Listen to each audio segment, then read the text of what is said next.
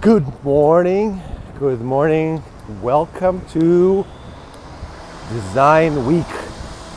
I'm going to take the next couple of days and talk all about the design and the aesthetic that has taken a couple of years to assemble, and now we're executing and have been executing, and now I'm training people about it, in it, and I thought it would be great to talk about that a little bit, so it's not just between me and the designers at Media Dei, but it's out here as well.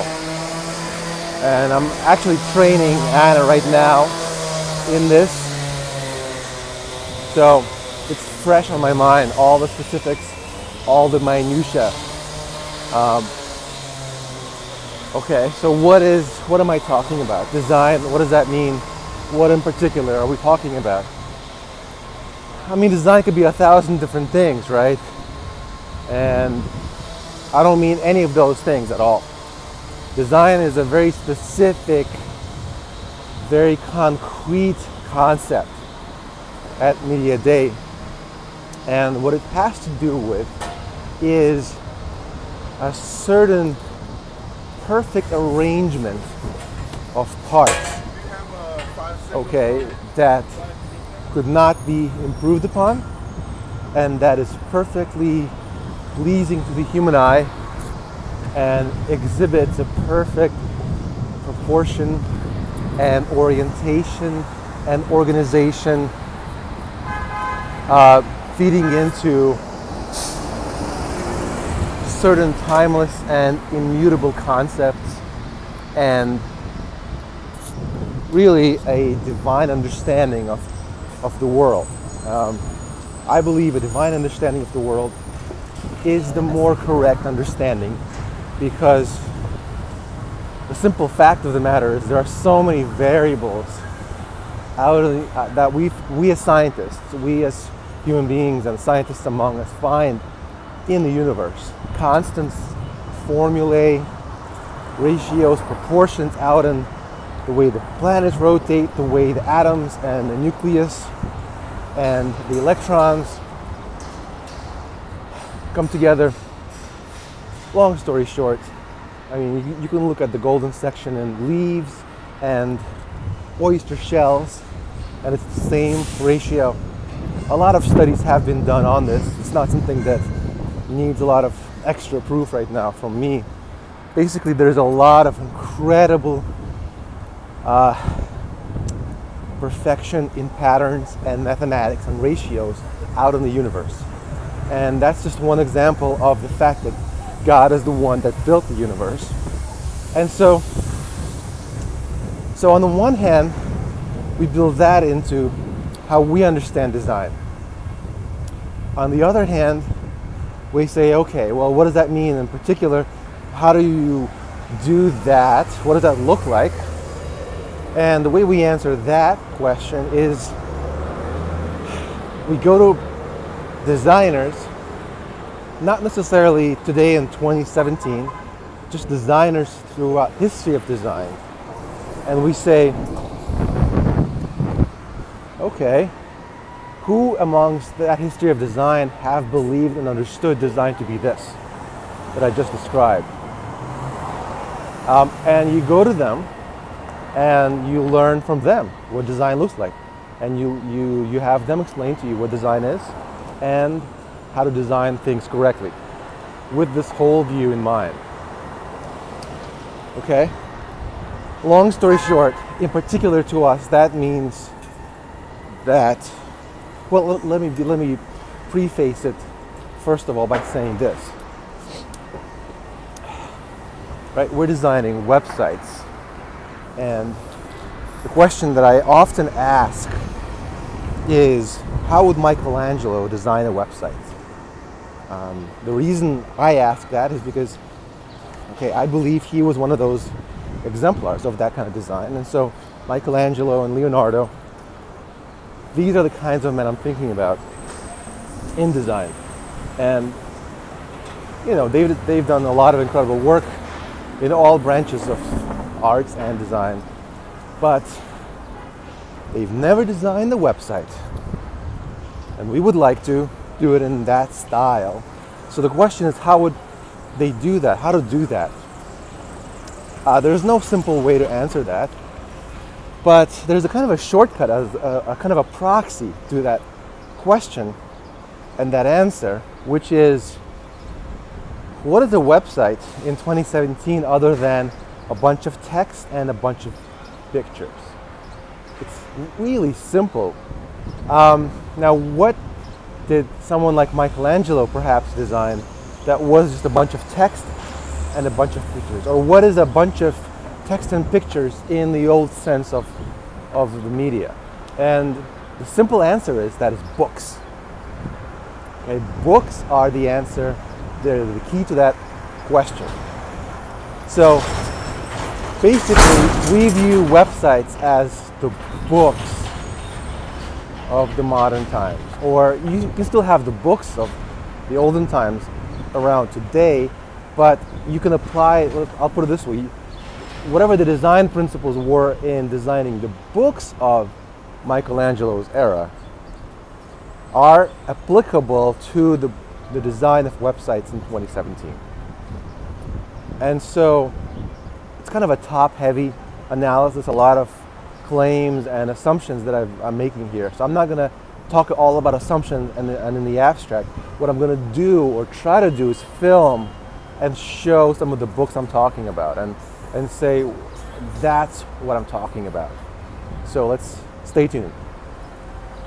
All right, so what does good design in the old style, in the old sense, on old books look like? Let's take a look. Here's what I've been using as my reference points. So here's a book. Okay, I mean, this is a modern book, right? But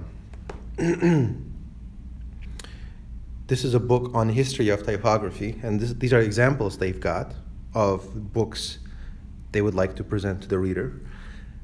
And these are the kinds of things we look at, like this one right here, or this one, or this one, this. Now these were published, look at the dates, 1542. 1542. Look at this one, super famous. And then look at that right here. So this one is by one of the most important men in the history of design, today unknown entirely, but nevertheless very important. This is Robert Estienne, a French printer. And, you know, this is the kind of work he did. Beautiful. But this especially is incredible. Take a look at this as well. Yeah, look at these. First of all, on the right, wonderful woodcuts, but on the left, these incredible letters in the form of human shapes. A little bit like the Vitruvian Man of Leonardo Da Vinci. So this one is by Geoffrey Torrey, 1529. I mean, just think about what that means, how old that is, okay? And I actually have something that's very interesting. That is the exact same book as this, Champfleury. I ordered a reprint of this book. Look at this. So this is a book from 1529 that cost me, you know, $10, $11, and look at how much design goes into a book like this. But then I went into some of the more specifics of what specific books I like. So I'll show you some more examples. This one is a Geneva Bible from 1564. First of all, look how simple that is. I literally went online, okay, and I looked for how much these would cost because I wanted to have them on hand to teach my designers. I'm teaching Anna all of this right now. And I went online, and Of course, they cost thousands of dollars. So what do? What would you do? What I did was I went online and I found the high quality copies, reproductions and scans of those books, and I simply printed them out in color. And so I've got something in my hands that costs thousands of dollars, and this cost me $3 to print. Look at these letters.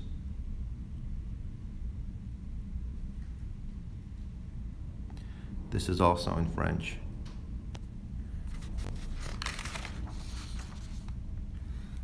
Everything is in serifs, classic old style humanist serif font that you have to go through a lot of length and a lot of effort today. You can't find this font easily. Most people don't even know what the difference between fonts is. The Wikipedia and Google age of today is 100% sans serif, which is to say without any ornament, a font without any ornament. But this is what a font looked like when people still had taste. And the font certainly had ornaments. The font itself, the letters themselves, had beauty.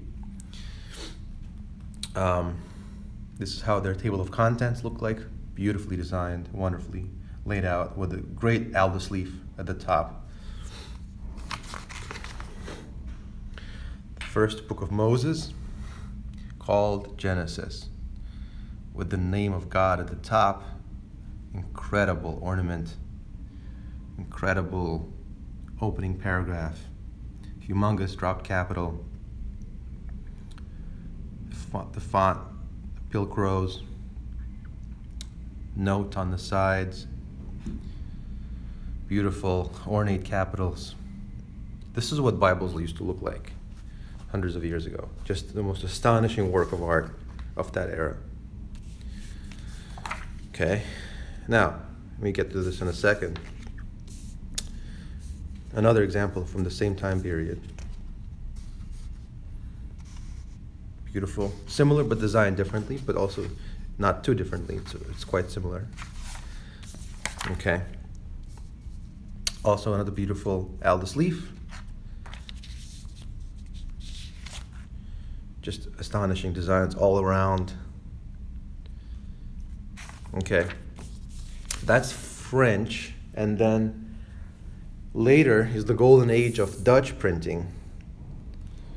And look at this. These are called, the printers are known as the Elzeviers. It was a family of Elzeviers from the 17th century. And this is what they produced, the kinds of work they made. Like, look at the proportions and the layout. You don't even have to understand what makes this title page work, but it's just beautiful and elegant. And in fact, almost nobody today understands anymore or knows how this works. The mechanics of the formulae and the ratios that make this title page work. Okay, let me go into this now, which is an interesting book on the golden section. Everything, of course, began with Italians, right? Printing was invented in Germany, but typography was invented in Venice. And this is a book from an Italian called Luca Pacioli on the divine proportion. Again, this is a facsimile, of course. Went online, I was like, how do I get this incredible book? And it was like $700-800. So I was like, no, I'm not gonna get that. But I spent $20 and I got this. Look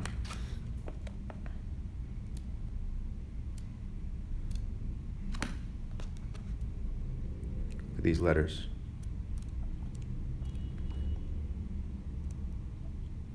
Now, this face, and in fact, all of these letters, these illustrations for the book of how the golden section pervades the universe and how it's built into the fabric of reality.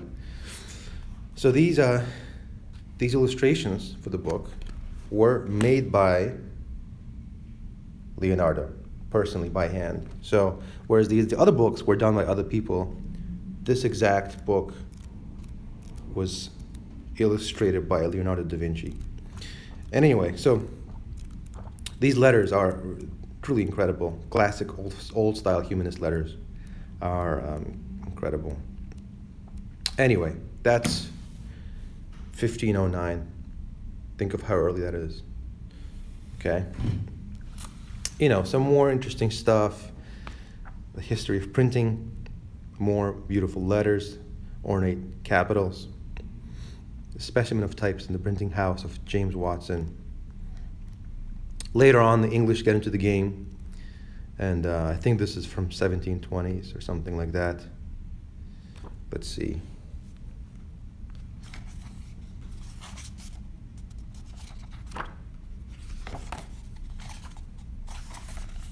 Here we go. The history of the art of printing. Oh, 1713. Yeah, 1713. Anyway, so I do have a couple of incredible works from this very time period, ones that cost hundreds of dollars, but through gifts or through old book dealerships over the years, I've been traveling across the country and the world and going to bookshops, and you can find one of these books, but not in the modern reprint, but in the actual original from, 1509 or whatever, for 20 bucks at times. So this was a gift to me from Steve Mariotti, one of my mentors in business. Look at this. This is an original Plutarch, Lives of the Greeks and Romans, one of the most important books in history. Look at the beautiful design of this book. Look at the date, MDLXXIII, which translates to 1573. Look at that. This is all in Latin, which thankfully I can read, so all is well. Look at the beautiful ornate capital.